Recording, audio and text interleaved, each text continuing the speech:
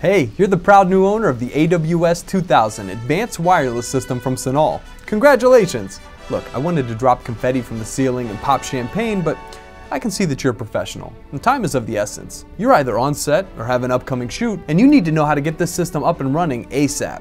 So we're going to move quickly, but you'll find timestamps in the description so you can jump ahead or revisit a section.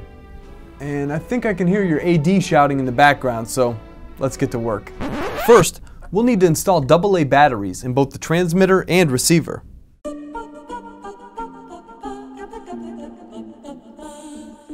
Then we'll turn on the units by holding the power buttons. When the system starts up, it will prompt you to designate the type of battery that you've installed. I'm using Watson MX nickel metal hydride rechargeables, so I'll use the arrow up-down buttons to scroll to NIMH and press set. If you're using alkaline or lithium, just adjust accordingly. You won't do any damage to the system by making the wrong selection, but your battery meter won't be accurate, and that's a recipe for disappointment. The micro USB port can be used to charge nickel metal hydride batteries without removing them from the compartments, and you can even power the units via USB when batteries aren't available. Next, we'll screw the antennas on the receiver and connect our microphone to the transmitter's input jack. I'm using a Senal UTM-86 lavalier. Now that we're powered up and connected, it's time to scan and sync. Just press and hold the AFS button on the receiver and give it a few seconds to find a frequency free of interference.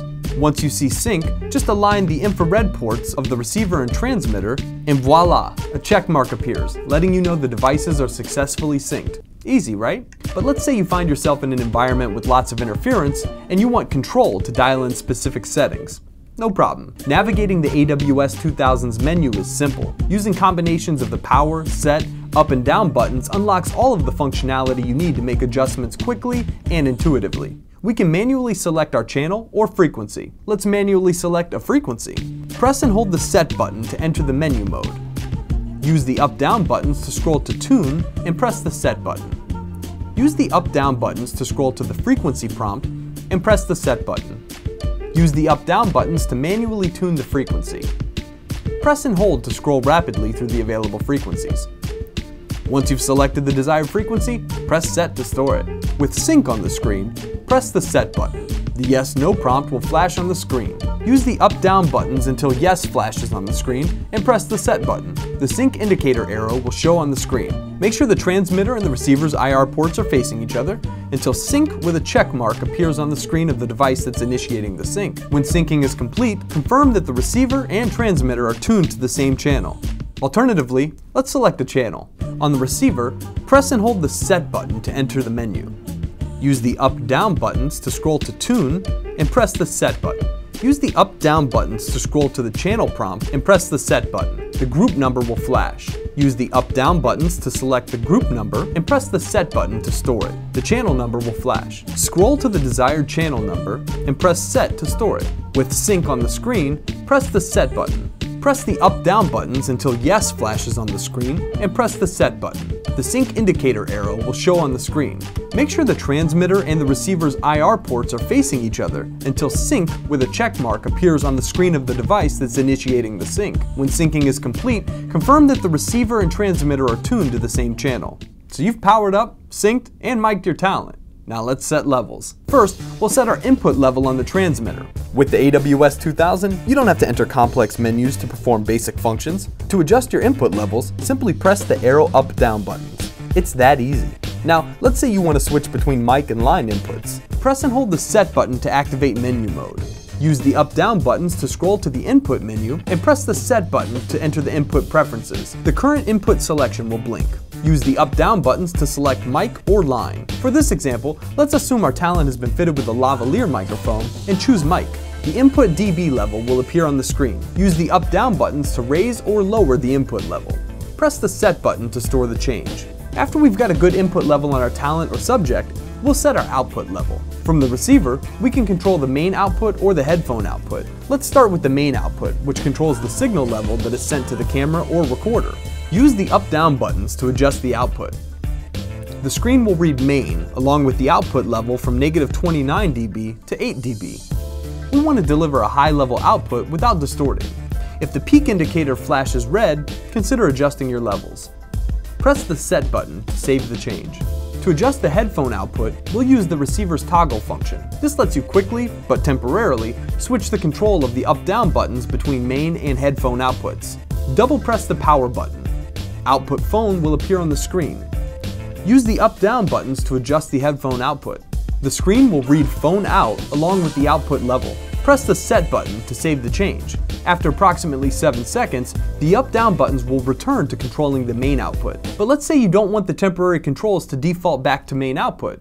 Got you covered. We can engage toggle lock, which permanently changes the output level functions of the up-down buttons. To do this, press and hold the set button to enter menu mode.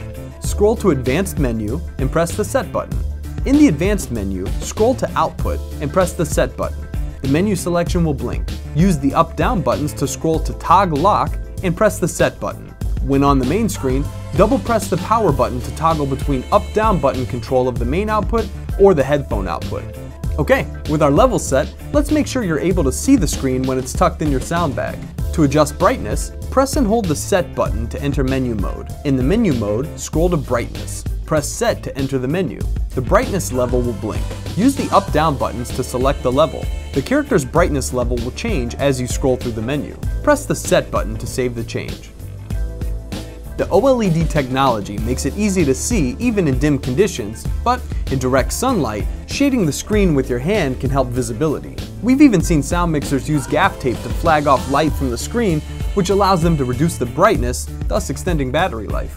In addition to the bright OLED screen, the RF indicator displays the status of the connection between the transmitter and receiver with solid red, no signal, solid blue, strong signal, or intermittent red and blue, weak signal. With your AWS-2000, you can also select between 2 power output levels. Low, 5 milliwatt, is ideal when the transmitter is relatively close, 150 feet or less, to the receiver. It also provides the transmitter with approximately 20% more battery runtime. High, 30 milliwatt, allows the microphone to cover a wider area and more range. This setting is recommended if your subject is moving around or is consistently more than 200 feet from the receiver. To change the transmitter's power output setting, press and hold the set button to enter menu mode. Scroll to power out and press the set button. The menu selection will blink. Use the up-down buttons to select the power output and press the set button to save your selection. Okay, the last thing I want to cover before you head into the field is how to prevent accidental adjustments by locking your transmitter or receiver. Press and hold the set button to enter menu mode. Scroll to the lock menu and press the set button. The menu selection will blink. Select locked, on with level, or unlock, and press the set button to store the change. Locked disables all of the buttons to prevent accidental changes to the settings. On with level locks all functions except the output level control. Use this setting for quick access to output level changes without changing any of the other settings. Unlock restores the functions of all the buttons. Lastly, when the transmitter or receiver is locked, you can still access menu mode by pressing and holding the set button. Okay, while that's enough to get you on your feet and running, make sure to read the user manual for detailed instructions on giving each unit custom names, accessing pilot tone, 3-level squelch, changing the display orientation, and much more. But by following the steps in this video, coupled with the easy-to-use menus, I think you're ready to roll sound. Thanks for watching. For more information, follow us at Senal Sound and visit us online at senalsound.com.